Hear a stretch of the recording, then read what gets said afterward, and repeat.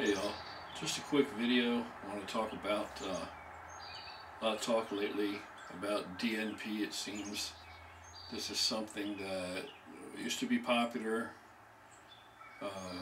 quite a few years ago, and I thought it had faded out of popularity, but lately there seems to be some talk about it, and everybody is voicing their opinion on how dangerous it is, or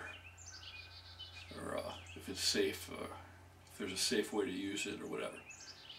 Well, I'm here to say, is it dangerous or is it just stupid? Oh, it's both. It's dangerous and it's stupid. Okay, there's enough that we do that's already dangerous. If you're really training hard, if you're really pushing, then that's dangerous in and of itself, drug-free or enhanced. It's very easy to get injured. You can tear a muscle. You can do all kinds of things to sideline your training. The other thing is, if you're not a professional, bodybuilder or athlete or whatever, and it's not paying your bills, do you really need DNP? I mean, come on, do we need just to come up with every single kind of compound and chemical concoction and drug we can think of and pour that in the mix, throw all this crap in your body? Let's think about how it works for a minute. Have I ever used it? Yeah, I didn't like it. To tell you the truth, the benefits that I saw from it was really the worst I ever looked was when I used DNP. Now you can say it's because I didn't know what the fuck I was doing, didn't have any experience with it, but there were some people around me that had quite a bit of experience with it, and I knew 100% guaranteed, of its purity and of its weight and exactly what it was and how much of it. But end result, it really wasn't worth it. And it presents a whole bunch of new challenges with it, which there's no need for me to even go into, because, like I said, if you're not really if it's not paying your bills, you're not there. Okay? You're not there.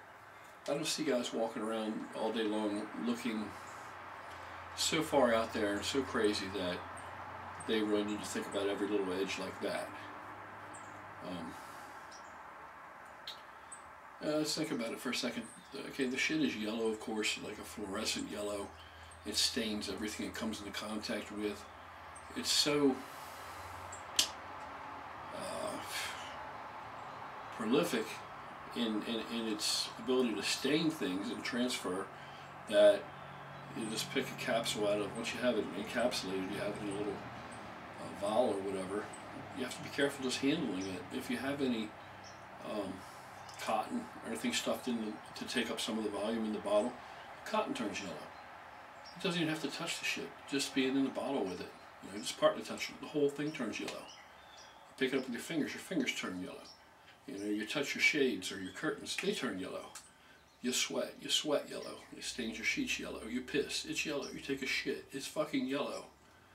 So, if you're going to take this thing orally, which means it has to survive 2 passes through the liver to have any effect, its effect is still so powerful that this capsule ends up having the ability to come out through every pore in your body and sweat yellow.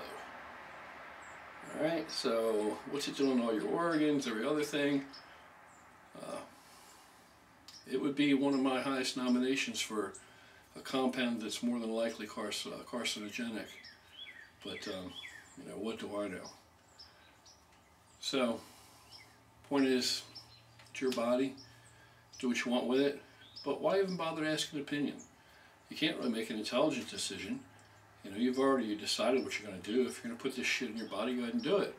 But you're going to be really disappointed when you find out it really doesn't really give you much of any advantage over what you could have done without it, and that a lot of disadvantages. You feel like shit. You're really flat. You can't get a fucking pump. And don't think you're going to be able to take this shit and just eat pizzas and subs and get cut up. That may be true to some extent, but you're going to pay for it, because the more carbs you eat while you're on it, the more you're going to burn. The hotter you're going to feel, the shittier you're going to feel. no energy. I mean, it's just fucking garbage. It feels like you're killing yourself. I just don't, you know, Christ, just lift the weights, eat the fucking food, you know, and that's it. Just leave it alone, or else just do it. Why ask anybody's opinion on it? Fuck, do you care what I think about it anyway, or anybody else thinks about it? It's your body, you know, it's your fucking liver you're going to be turning yellow. You think not? Your kidneys are turning yellow, think not? Okay, well, piss is yellow. The piss turns everything else yellow. The sweat is yellow. The sweat turns everything else yellow. So you don't think it's yellow in your organs? I think it probably is. Think it's harmless? You know, I don't know.